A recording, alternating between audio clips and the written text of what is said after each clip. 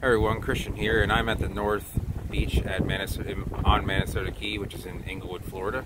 And I don't come here very often during the day, but so I figured I'd take this opportunity to show you guys and gals some of the plantings that are here, but specifically the native plantings that are kind of rare, and that's this palm here, Pseudophoenix sargentii. This palm is actually native to Elliott Key, and which is just south of Key Biscayne in Dade County, and a lot of the northern Caribbean. Now, this is planted quite a bit in collectors' gardens and in medians in some nicer areas around Central and South Florida.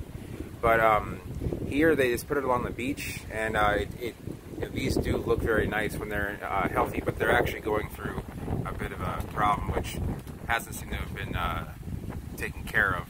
And that is called, I call it Pseudophoenix decline, or people will call it like the pink or black rot. It isn't the same pink rot that people in California will experience, but it has similar aspects to it. It's a viral issue that affects the crown.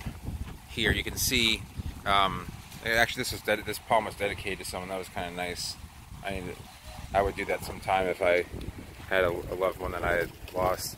But I hope this one also doesn't get lost, because you can see here, these were all planted about 5 or 6 years ago, and when it was planted it was quite healthy, and then it started going downhill. Here you can see the rings start to get a lot closer, and then you can see the crown isn't quite green. It has this blackish color with the spots on it, and sometimes it'll ooze, kind of like you know, it's infected with something, and it is. And the other palm, this is actually the best looking of them all. The other ones here, that just looks like almost like a bottle, and it's not. The crown's just, it's slowly dying off. And then here, this is probably the weirdest looking one of them all. And over here, you can see they all kind of have this blackish color to the crown, and that's not typical Pseudophoenix. They don't have, they have some darker color, like to contrast the white color you'll normally see on a Pseudophoenix crown. And these leaves are looking pretty, they're looking not bad. I mean, there's some, you can see some spotting, some fungal spotting in on the tips. And some of that could be salt related, but these are pretty pretty salt tolerant. So this sort of decline came about, I want to say about 10 or 11 years ago, and no one really knew what was going on. People were asking me, hey Christian, you know, like, what is happening to the crown of my Pseudophoenix, or they'll call it, you know, they'll call it cherry palm, which is a common name for Pseudophoenix sargentii. And I didn't know what was going on, but it looked like there was some kind of rot, and it was slow, which is usually a sign of like a viral infection. Usually fungal stuff will kind of just take out a crown, especially when it's on the crown. So it seems that the plant has the ability to take out some of this, or to fight it to some extent. There are antifungal, antiviral sprays you can use. One of the antifungals would be Merit, I believe, is one of them that they were using. But oddly enough, and after a few years of like kind of doing some research on it and talking to some people that were trying to fight it, because I didn't really have any of these plants to fight it with. Some researchers at Montgomery actually found out that using seawater and pouring it into the crown, so you pour it like directly into the middle and let it kind of funnel through, it'll kind of just go through and kind of eventually just kind of come out the edge of that boot, and or you know, it'd seep in, would actually cause an environment that would not allow for the host or the parasite or the infection to continue. And it would take a long time, but they would do it like twice a week, I think. Just douse the crown with salt water, which I've never really seen done in a palm, but I guess, you know, they try all these interesting things at, you know, research stations. And Montgomery is a research center, besides being a botanical garden, which is really neat. And that's why I think, you know, it's important to have botanical gardens also have a scientific aspect to them besides just a display aspect and an administrative aspect. So Montgomery really does go above and beyond to do those sorts of things. Again, sorry if it's kind of windy out here. It's just, you can see the thunderstorms are coming, and you know, I would hope that the county would do something to at least try and, you know, have someone come over, take a look at it. I personally don't think it's my place to pour salt water into the crowns of these palms. I mean, I would do it if I don't think it would, I'm not really sure. I mean, I think that someone should come out here and take a look at them, and I don't think anyone really notices they're even in a decline.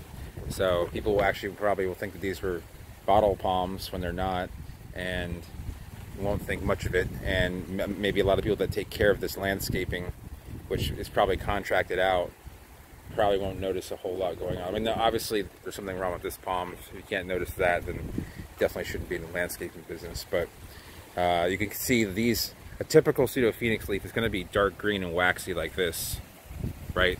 So these leaves that are coming out this light green color, you know, they're definitely having nutritional deficiency and a mechanical one. You can see there's a lot more plumose, and they're a lot more stunted, and they have more of a color of a what I would call like a Gaussian leaf. And this, you know, this kind of dark forest green is, you know, more typical of the proper color for the plant, for the palm. So I don't know what's going to happen with these. They've been here for a long time. I would like for them not to die.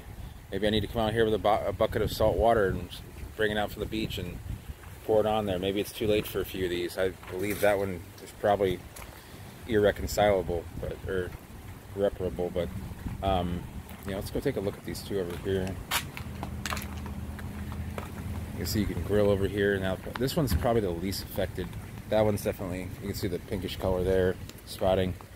And you can see this boot had just come off, and so that's really like what that virus, that rot looks like. And you can see it up into the crown. You can see it actually tried to flower. Doesn't look like it produced any good seed, but this is actually a relatively healthy sargentii other than the rot. It looks pretty typical. So hopefully they can get them back to this status, minus the rot, versus this status here, which is pretty sad. So anyway, that's about it. I just wanted to show everyone who watches the vlog, you know, that a lot of these county parks, they really do a good job of planting out Florida natives, but the maintenance is important as well, and hopefully they will get to you know, being able to fix the issue. Sorry, again the wind is blowing about 30 miles an hour, so so we'll see what happens. I'll do a little update on this, and thanks for watching. Hope you guys enjoyed the video. If you did, give it a thumbs up. If you guys are new to the channel and want to see more videos like this, go ahead and subscribe and hit that bell notification. It'll give you an idea when I go live, when I put up a new video. If you have any questions about Pseudophoenix sargentii and this sort of decline that goes on with it, leave a comment down below, and I will get to you guys and gals as soon as I can. Thanks for watching.